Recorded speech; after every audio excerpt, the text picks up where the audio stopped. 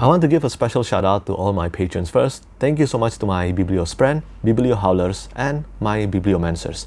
It means a lot to me that you give me your extra support for my passion and hobby. Hi everyone, Petrik here. Welcome to SFF Spotlight episode 56.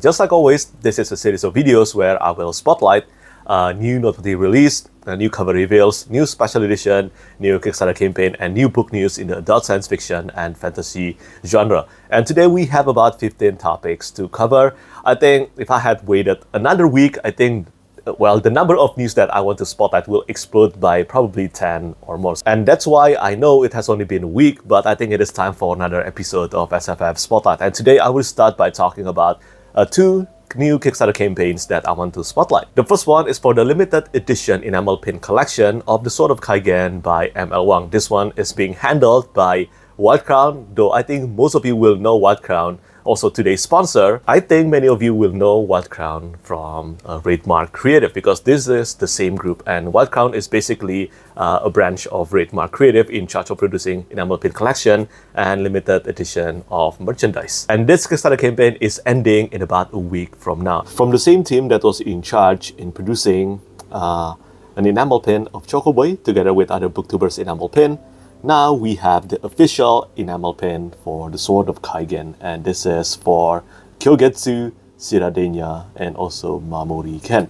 This is Kyogetsu, so this is a Suba. Suba is a crossguard, and this is a high quality enamel pin, and Kyogetsu is pretty much Takeru's weapon. Once again, this is illustrated by Christina Hasaan in collaboration and also supervised by M.L. Wang. So this is an official design of Kyogetsu's Suba. And this is for Shiradenya. But this is not only Shiradenya because here you can see Misaki's hairpin. And yeah, Shiradenya's is Misaki's weapon. And this is the Subas or the crossguard. This is the back. This is a prototype edition. And finally here we have Mamori Ken. This is most likely my favorite of them all. I think this feels the most luxurious. This is a beautiful enamel pen, and at the back here it is written also that this is a prototype. For Kyogetsu and Shiradenya, you can just buy them individually, but in order to get Mamori Ken Suba, and this is serialized enamel pin collection, you have to pledge for the entire set. So if you are a fan of The Sword of Kaigen and you want the official merchandise, well, this is your chance before the Kickstarter campaign is over. And I want to say thank you so much to Raidmark for sponsoring today's video. To check out the Kickstarter campaign, make sure to check the link in the description down below. But speaking of Raidmark, the next Kickstarter campaign I want to spotlight, again, this is being produced by Raidmark, but this is for a book, one of my favorite books and series. This is for The Rage of Dragons by Evan Winter. Honestly, when I heard about this completely took me by surprise. And this limited edition, deluxe edition, so there's a good chance the price of this one will be about $80 to $100 US.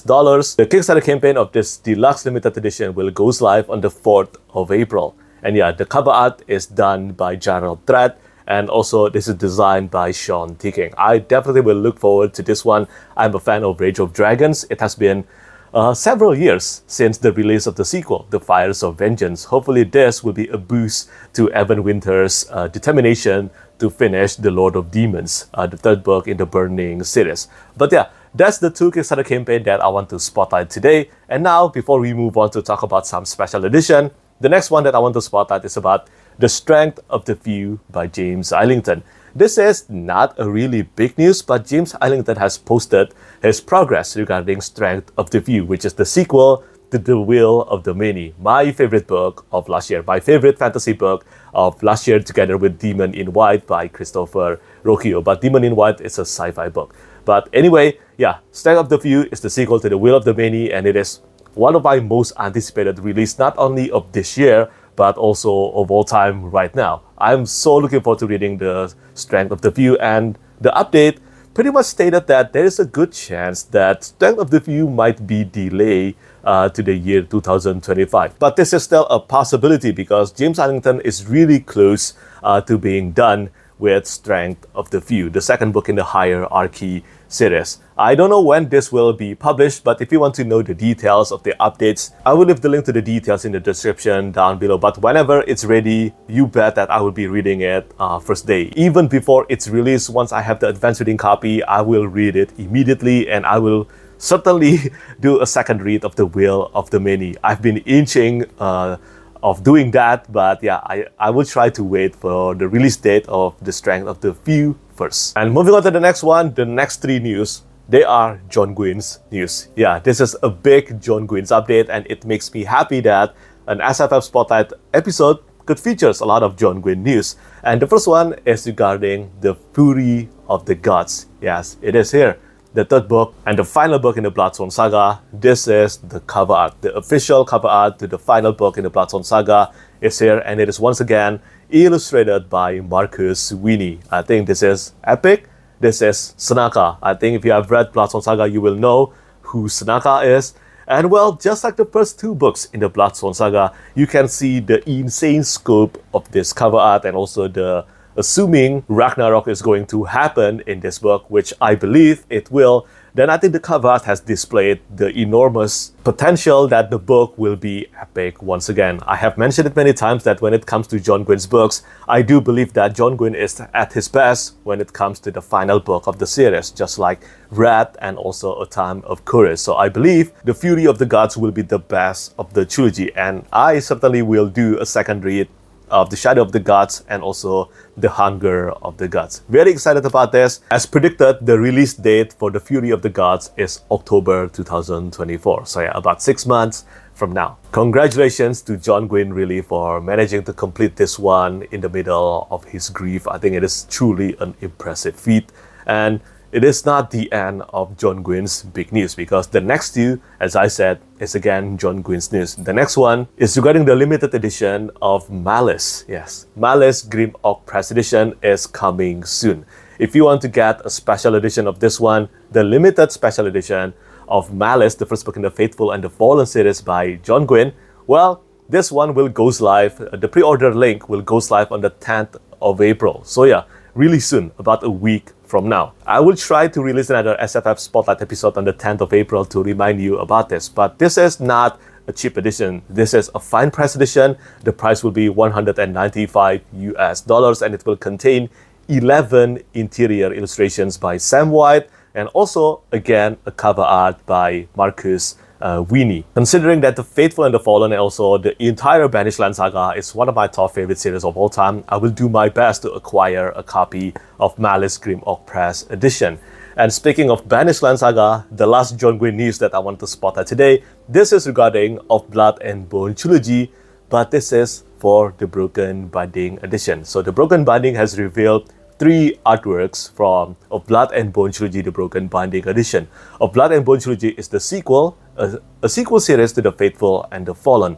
And these artworks, all of them are illustrated by Rene Aigner. I think Rene is an incredible artist, and he has nailed the job wonderfully. If you have read Of Blood and Bone trilogy, I think you will know what these scenes portrayed. Just in case you haven't read the series, I will refrain from mentioning the details of these illustrations, but I'm a fan of these interior illustrations. I cannot wait to get myself a copy of Blood and Bone trilogy, the Broken Binding edition. And because I'm talking about special edition now and also the Broken Binding, I will feature 3 more special editions from the Broken Binding, and all of them are exciting, especially the next one, because this is the next cover reveal of Malazan Book of the Fallen, the Broken Binding edition, and this is for the 3rd book in the series. One of my top favorite books of all time, Memories of Ice. And honestly, even though I am in charge of directing the cover art of Gardens of the Moon, Death House Gates, and also Memories of Ice, honestly, this is my favorite cover art of the first 3 books. Ever since I signed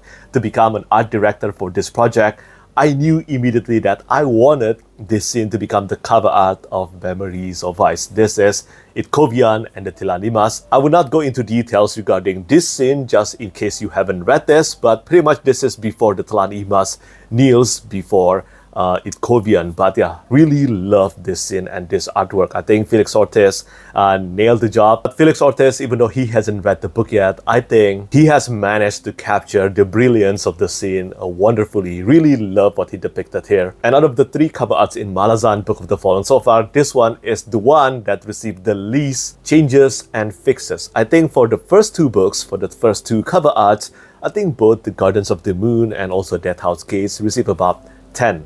about 10 renditions before it became the final cover art. But for this one, it received about 4 or 5.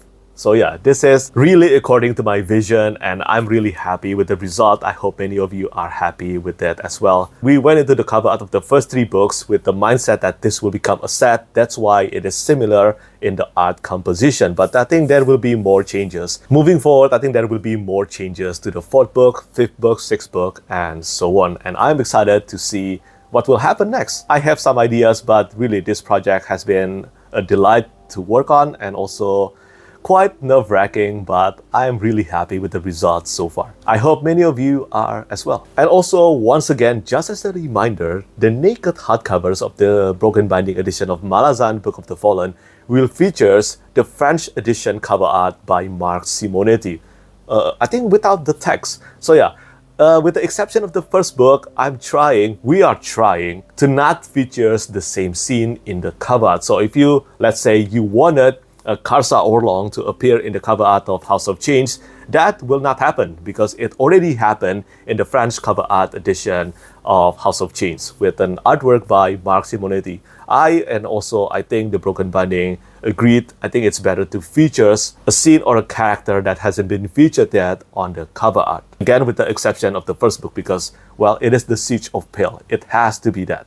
But yeah, that's really the update regarding Memories of Ice cover reveal. Memories of Ice, the Broken Binding edition cover reveal. But moving on to the next one, again, this is something, well, for me, it is super exciting even though I already own the OG edition. And this is the Dandelion Dynasty by Ken Liu Midnight Edition. You can probably see this on my bookshelf behind me here. The Midnight Edition of the Dandelion Dynasty will be exactly the same as this edition, but it is in purple color scheme. And it will have more copies for sure, because this one is limited to about 300, I think. And I don't think the Midnight Edition of the Dandelion Dynasty will be the same number. I think it will be so much more. So if you are a fan, if you haven't read the Dandelion Dynasty yet, what are you waiting for? Do it now, and seriously, you won't regret getting this edition, because right now, apparently, this OG edition, the Broken Binding edition, is about $2,000 or 2,000 pounds on second-hand market. So yeah, it is so insane, even though it doesn't contain any new interior illustrations, acid-free paper, or Smithson binding, but the price is that much already. So yeah, finally, the last Broken Binding edition I want to spotlight today. This is for a classic. This is for the Earthseed duology by Octavia Butler. I have read only the first book, Parable of the Sower, and I really enjoyed that one, but somehow I still haven't continued to the second book yet, the final book in the duology. But this edition is looking beautiful. I will definitely get my hands on this one, and hopefully after I have a copy of the Earthseed duology, the Broken Binding edition, hopefully I can finally read the second and the final book in the duology. But this is a harrowing, somehow also quite prophetic reading experience. Parable of the Sower is a really great book, and I highly recommend this classic. And moving on to the final special edition that I'm going to spotlight in today's SFF Spotlight episode, this is regarding the sequel to The Blade Itself by Joe Abercrombie, Curious King edition. Yes, this is for Before They Are Hanged, the second book in the First Law trilogy, and this time the illustration is being handled by Vance Kovacs. As far as specs and features goes, I think this will be similar to the Blade itself. It will feature an end paper, illustrated end paper, and also 7 tipped-in plates or 7 tipped-in fully colored interior illustrations, all of them illustrated by Vance Kovacs. And for those of you who missed out on the Blade Itself Curious King edition, there is still a chance to get your hands on Before They Are Hanged Curious King edition. The general sale for Before They Are Hanged by Joe Abercrombie Curious King edition will take place on the 8th of April. Mark the date in your calendar if you want to get a copy of this one, and acquiring a copy of Before They Are Hanged will allow you to get the early access to Last Argument of Kings, the third book in the First Law trilogy. And also, Curious King has confirmed that they will be doing the entire First Law World series. Yes, so after the First Law trilogy, Curious King will also be producing a special limited edition of the Great Levelers trilogy or the standalone trilogy after the First Law, and also the Age of Madness trilogy. I cannot wait to see what they will do for every one of these books, because right now, as I said many times already, the Blade itself Curiosity Edition is the most beautiful special limited edition that I own at the moment. It is absolutely stunning, and once again, it will be produced in letterpress. I honestly don't know how many stocks will remain on the general sale, but I think it will sell out very, very quickly. So make sure to mark your calendars once again if you want to get yourself a copy of Before They Are Hang Curious King Edition. So that's pretty much it for the section of Kickstarter campaign and also special edition and book news. And for the next one, this is about cover reveals. I have 3 or maybe 4 cover reveals to spotlight today. And the first one is for a new paperback edition of the Shannara, the first trilogy by Terry Brooks. The new cover art is done by Eva Eller. I haven't read Shannara, any books in the Shannara series. I haven't read any of them. So if you have read them and you are a fan of the Shannara series and you want to get the new paperback edition, because I think this cover art is beautiful, and if you want to get yourself a copy of this, this will be available on September. So yeah, about 6 months or 5 months from now. And also, if you have read Shannara series, do let me know what you think about it. Do you think it is worth your time or not? And moving on to the next one, this is for Soul Cage by Luke Schultz. This is for an indie fantasy book. Cover to this one is illustrated by Nino Is. Some of you might know him from his work on 11th Cycle by Kian Ardalan. This is a new book in a new series that is different from his previous work, from the author's previous work, which is A King's Radiance. And yeah, this is a different series. This is a series where murder breeds magic. Beyond that and the official premise, I don't know too much about this one. I haven't read this myself. But if you are a book reviewer and you want to get an advanced reading copy of Soul Cage, well, I will leave the link to the details in the description down below. It is possible to do that. And speaking of Nino Is, the next cover reveal I want to spotlight, this is for Way of the Wizards by Michael Michel. There will be a Kickstarter campaign for this one, and again, this is different from the author's previous work. This is not in the same series. The previous series and also the previous debut title, it was The Price of Power. The Price of Power has been recommended a lot to those who love the First Law trilogy by Joe Abercrombie, and I think there's a good chance I will be reading The Price of Power within this year, especially because some of his fans, Michael Michel's fans of The Price of Power, are insanely diehard.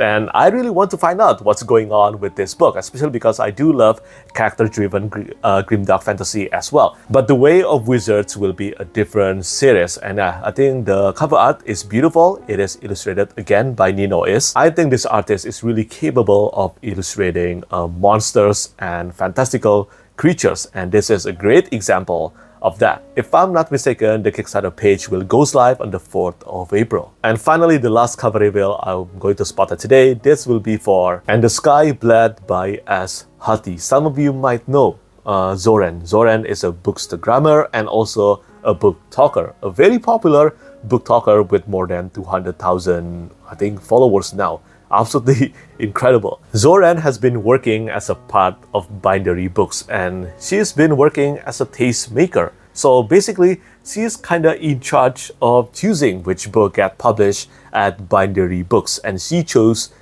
this book, And the Sky Bled, and the cover art is illustrated by Kat O'Neill. I haven't read this one yet, but I think this is quite interesting what Bindery Book is doing. I don't know too much details about Bindery Books. I just heard about this, and I just want to say congratulations to Zoran and also the author for this collaboration. I hope the book will be great, and I look forward to reading this someday. And now we move on to the final section of today's SFF Spotlight episode. Time to talk about 2 new noteworthy releases. The first one, of course, it will have to be Disquiet Gods by Christopher Rocchio. As you can see in my bookshelves behind me here, Disquiet Gods has arrived. And yeah, it is being published on the 2nd of April. So if you're watching this on the 2nd of April, it is officially out now. And I'm so looking forward to reading Disquiet Gods within the month of April. So excited for this. I just need to finish the current book that I'm reading, which is The Witchwood Crown by Ted Williams. Once I'm done with that, I'll be reading Disquiet Gods. And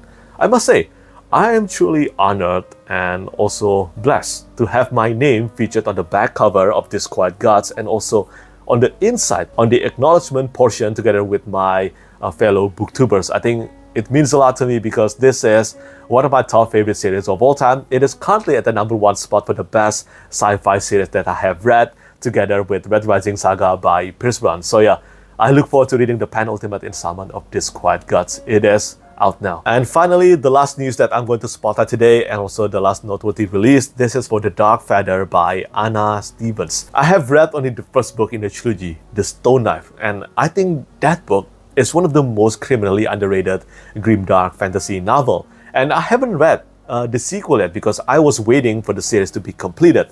And now that the trilogy and the series is completed now, I think it is time for me to do a second read of The Stone Knife and now continue to the end of the series. But yeah, as I said, Stone Knife is criminally underrated if you love grimdark fantasy and you want to read an Aztec-inspired world-building fantasy novel. I think you really should try reading The Stone Knife, and especially because the trilogy is completed now. You can just binge read the trilogy. Hopefully the second and the third book will be as good as The Stone Knife, or maybe even better.